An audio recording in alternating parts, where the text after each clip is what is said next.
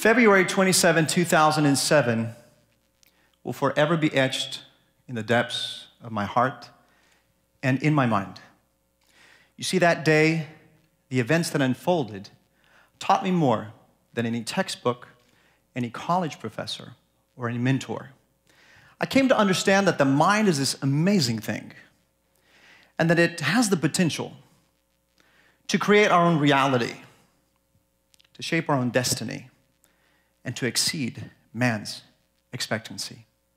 I understood that we are today the result of yesterday's decisions, and that tomorrow we will become whatsoever we diligently think about today. It was a Tuesday afternoon, and I came home to my 3 foster kids, my 15-year-old son, and my wife. There was something different about her that day. You see, she approached me very emphatically, and I noticed that she had an extra sparkle in her eyes. She was lit up like a Christmas tree. She embraced me and looked at me square in the eye, and she said to me, "Today is the day. Today is the day." I didn't pay much attention. I didn't ask her what she meant. I was more concerned about her physical well-being. You see, that day, she had had a blood transfusion, and she was wearing a morphine patch. She had been suffering for 15 years. Hodgkin's lymphoma had slowly but surely spread throughout her body. It debilitated her bones and her muscles, yet never touched her spirit or her mind. Her body denoted infirmity, but her spirit spoke differently. She saw cancer as an opportunity to bring hope to the hopeless and to encourage the discouraged.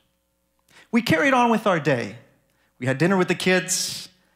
We sat around, we talked, we joked. We had a great time, but I noticed something different. It was as if she would never see them again, or for at least an extended time. We talked, we put the kids to bed, we said goodnight. Then we went into our bedroom. And I said to her, "You know what? It's getting late. You really need to come to bed. You need to rest because it's been a long day. You still got morphine in your system. You need to rest." She said, "You don't understand. I can't. I need to get ready because today is the day." And I said, "What are you talking about?" She said, "You would never understand. You would never understand." She says, I don't have enough time. I need to get ready." So I remember that she went in the bathroom and she did pedicure, manicure, facial. She fixed her hair and took out and selected specific clothes and put them in the closet where I could see them. After about 45 minutes, it must have been 11 p.m., she came back out into the bedroom. She sat on the edge of the bed and she called me over. She said, "I need to talk to you." She grabbed my hands firmly, but with a very gentle and sweet spirit. She said to me, "Today is a day. Today is the day I go home. Today is the day I meet my Creator. Today is the day when I get my healing and my affliction ends." Confused, fearful, nervous, I interrupted our conversation. I said, "It's time to go to bed now." I thought to myself, she's delirious, right? We went to bed about 11:45, held hands, prayed, and I looked at her and I said, "Good night, and we'll talk about this tomorrow." The next day, bright and early at 5:30, my alarm clock went off. I got up right out of bed. I'm a morning guy. I turned around and I saw her, and there she was holding onto her pillow with a great big smile, still asleep the way I had always pictured her. I went over to her side of the bed. I put my hand on her shoulder, and I whispered in her ear, "Good morning, beautiful. Good morning, beautiful." But she never replied, and she never would. She knew what she was talking about. You see, she lived by this legacy statement or a motto. Her motto was, "Live life in such a way that when you die, the preacher doesn't have to lie about you." Yeah. You see, despite her circumstances, She saw every part of the process as an opportunity and not as a curse. And it was her positive attitude despite the affliction that she faced that led me to the following question. What causes certain people to break through the borders of affliction and succeed and do it with a smile?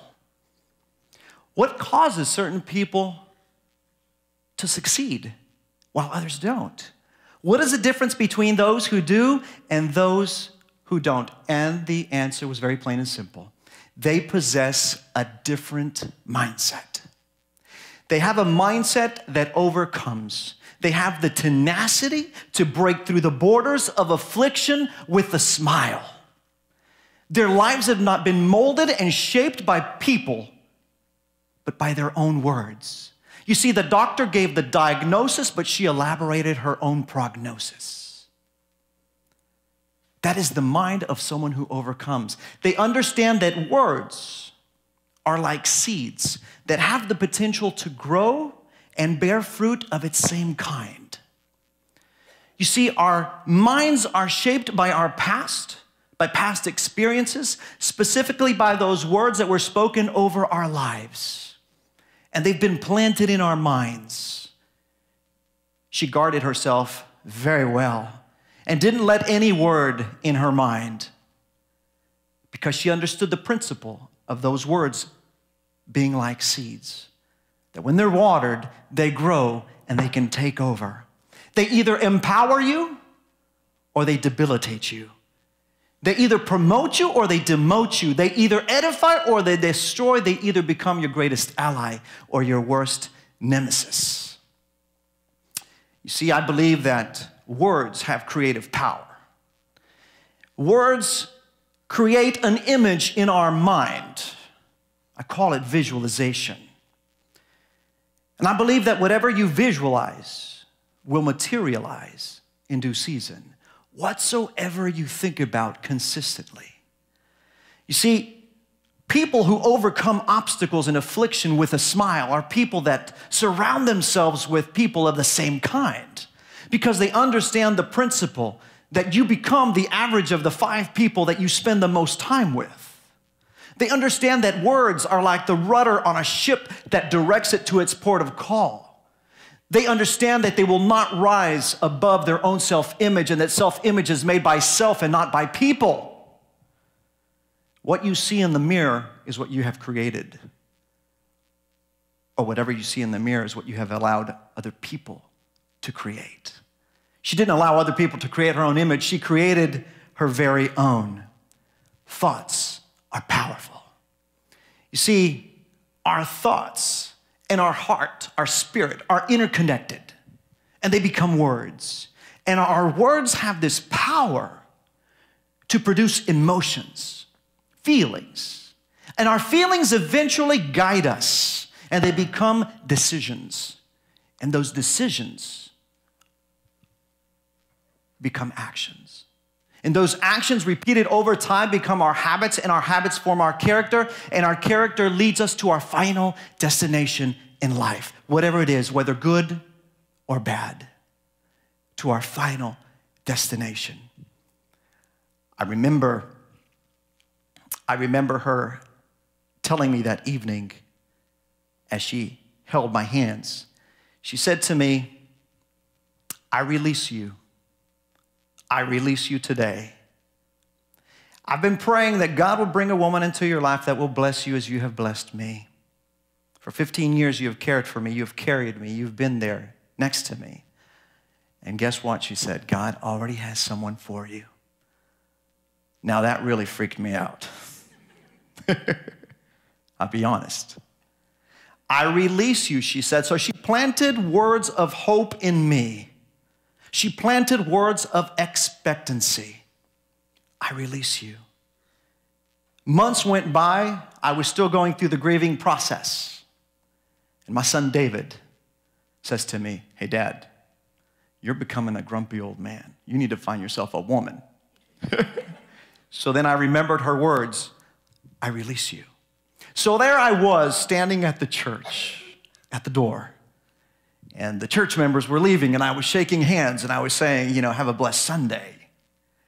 And one of the ushers came over to me, and she said, Pastor, there is a visitor whom you have not met. She usually goes out the side door because she's a little shy. And I wanted you to meet her. I said, great. Who is this person? She says, that lady right over there. And when I saw her coming, it only took me 5 seconds. And I said, that's my wife. That's my wife. So I did what every pastor does. I shook her hand and I said, welcome to our church. But then I did what no other pastor does. I said, do you have a husband? She said, no, I'm single. I said, thank you, Jesus. And the rest, of course, is history. Oh, I heard that. I want to end my talk with the words of an author, a famous author, who said, we are not the product of our circumstances. We are only the product of our decisions. So this is my word to you. Thank you, sister. This is my word to you. Decide to live. And if you live, live intentionally so that the preacher doesn't have to lie about you. Thank you for listening.